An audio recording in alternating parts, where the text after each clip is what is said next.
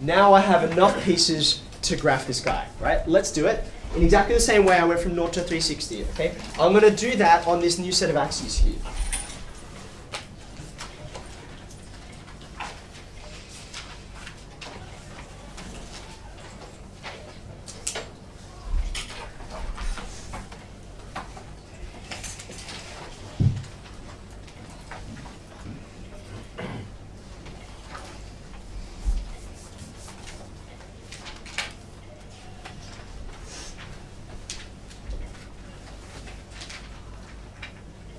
Okay, now you can see I've marked out the dots for all of those 45 degrees, 45 degrees, 45 degrees. I've marked them all out, but you can see I've only marked in, I've only labeled every second one. I just don't want my diagram to be too busy. Sometimes a diagram gets there's so much stuff on there, you're like, I can't even read this thing anymore. So I want to put enough there to be informative, but I don't want to overload it with information, okay?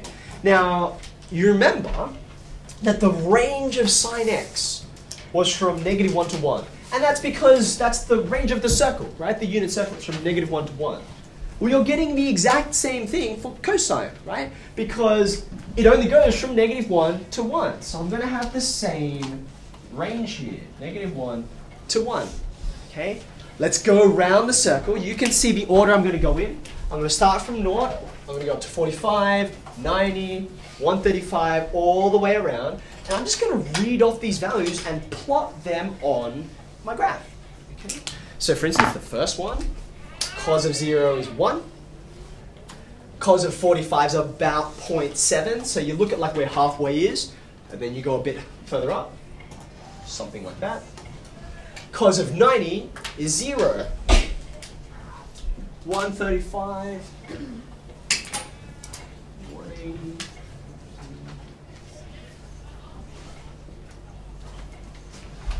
Okay, how many of you guys did dot to dot as a kid, right? I've got enough coordinates. You can almost even see the path that it traces out, okay? Carefully, maybe lightly in pencil if you're not that confident to draw it smoothly, and then firmer when you've got a better idea. Join up these dots, okay? What shape are we going to get? Upside down bell curve. Ah, very interesting. Now, we do have something that at least visually does resemble an upside down bell curve. There are some differences between them, but you know, you're getting the general idea. Have a look at what we've got. Starts at 1, goes down to -1, and then it finishes back at 1. Okay? Now just for a second, compare. Remember all these things to note from sine, right? Smooth curve, same deal. Stationary points, same deal, except in this case, we can actually see 3 of them. Do you see the 3? There's 2 high ones, and then there's a low one, right? They're not semicircles. Again, when you plot points you can see. It's still periodic every 360 degrees. It's going to repeat. Once I get to here, I'm going back around the circle again. So if you wanted to, you could continue this guy in both directions, right? And lastly, the range is still -1 to 1. All these things we said about sine, they apply to cosine, okay? What's the difference though?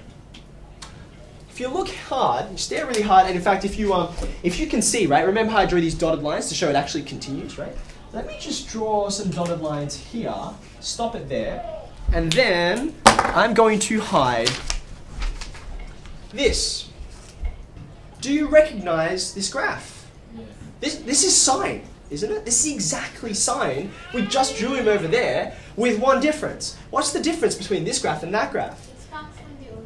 Yeah, that's right. That guy starts at 0, right? But this guy starts up the top. If you like, he's kind of been moved over. I moved him over 9 degrees. You see that? 9 degrees, okay? Which honestly, we shouldn't be surprised by, because what does cosine mean? Remember, cos, there's a abbreviation there. It stands for complement, right? So from that definition, we said this. Do you remember? Think back. Yeah. We wrote this thing down, yeah? We wrote this guy down. Now, again, I was a bit sneaky, right? You remember I asked you to draw 2 parabolas at the beginning of the day, right? 2 parabolas. You drew y equals x squared. Everyone knows what that looks like. How would you describe verbally what the difference is between this guy and this guy? And the answer is, it's the same guy, just moved over a little bit, right? The difference between this and this is it's been moved over exactly 2 units. You see that? Now you have a look at this. Right? What's the difference between these two? Answer, it's been moved over exactly 90 degrees. It's the same shape, right? All of the features are identical, but it's been moved over. We call this, we have a technical phrase for it. We call it phase shifted, right? Anyone who does electronics knows about phase and signals and that kind of thing? Yes? Do we know which side it moves to? Ah, that's a great question. Which direction does it look like it goes to you? So for example, if I want to take this shape, right, and I want to end up with this shape, I'm going to have to move 90 degrees to the left, aren't I? Right, because this spot here, which used to be at 0, I guess is going to be at minus 90. So it's gone this way 90 degrees. Okay. Now in the tuner course, you get more used to the idea of you can move to the left, you can move to the right, you can move any combination of different distances. Okay. In this particular example, he's gone 90 degrees to the left. So is it usually to the left or? It depends, and this is something that gets explored next year. It depends on what's in here.